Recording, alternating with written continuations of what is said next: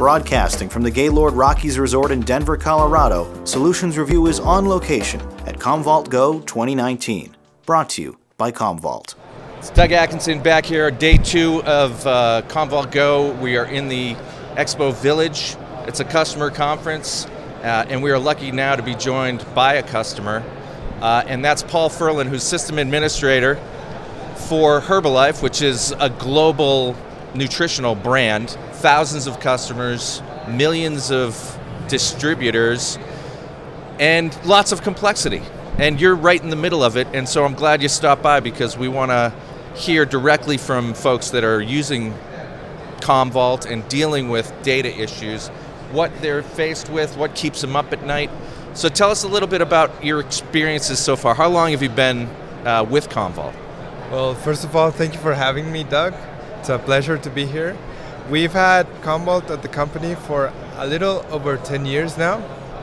I joined about 7 years now, and well, it's been a great experience to use Commvault for our backups. And so this type of event, you get to certainly hear a lot of stories and get a lot of feedback from other customers. How are you using it, and what would you be telling other folks that you might run into about your experiences? Well, first of all, I've met a lot of people from all over the world. That's a great experience. And we've all shared our knowledge regarding for example, most of us use disk libraries as our primary backup to manage the primary copy of the backups. And we've all talked about the different vendors that we work with and the service they provide and what we can expect if we move from one solution to another. Another thing I really liked about this place is that there's a lot of things that you can learn from, a lot of sessions. I'm particularly more interested in automation and workflows. So if you go around this place, you can find me in most of those sessions. And well, yeah, it's a really good place to learn and get to know upcoming trends. So I'm curious about that. We've had a few conversations about automation. Tell me a little bit about how automated workflow might benefit you in your daily life.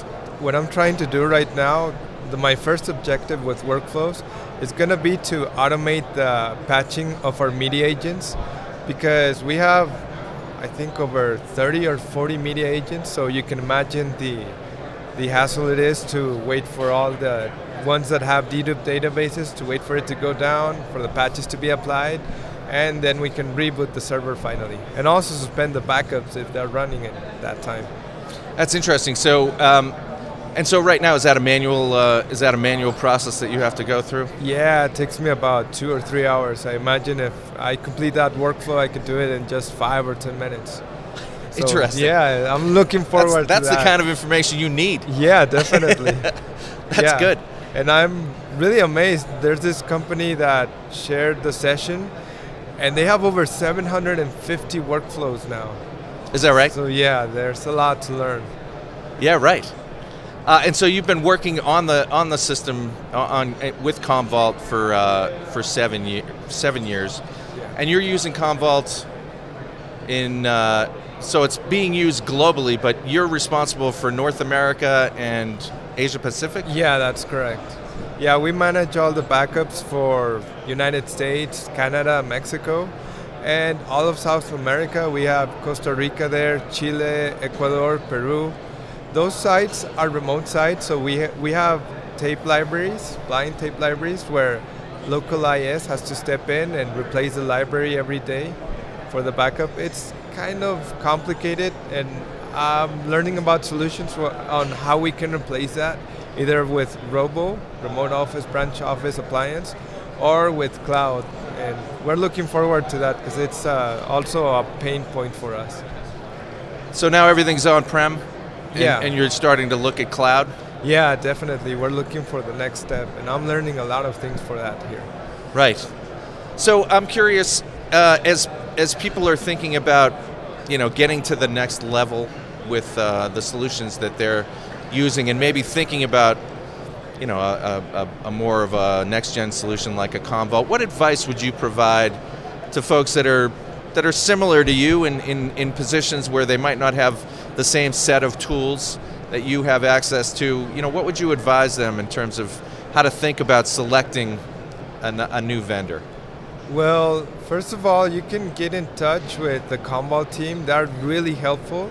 I went to my Meet the Expert session just yesterday, and I had a few questions that got really cleared up. So getting in contact with the backup team, with in this case the Commvault vendors, is a great idea. Also coming to places like this and networking with other people. Everyone I've talked to has explained how their environment works, and I've gotten some good ideas and I've given them feedback on my experiences. It's great. So coming to a forum like this or getting in touch with Commvault is a great way to do that, to find that out. So plans for 2020 for you are getting some of those automated workpages in place? Yeah, definitely, and I'm really looking forward to getting rid of those tape libraries because they're a pain, and they're a pain point. Yeah, that's good.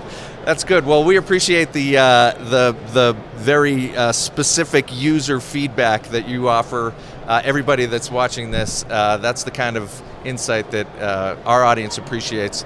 Thanks very much for making some time and swinging by today. All right, thank you very much for having me. It's a pleasure. Thanks, Doug.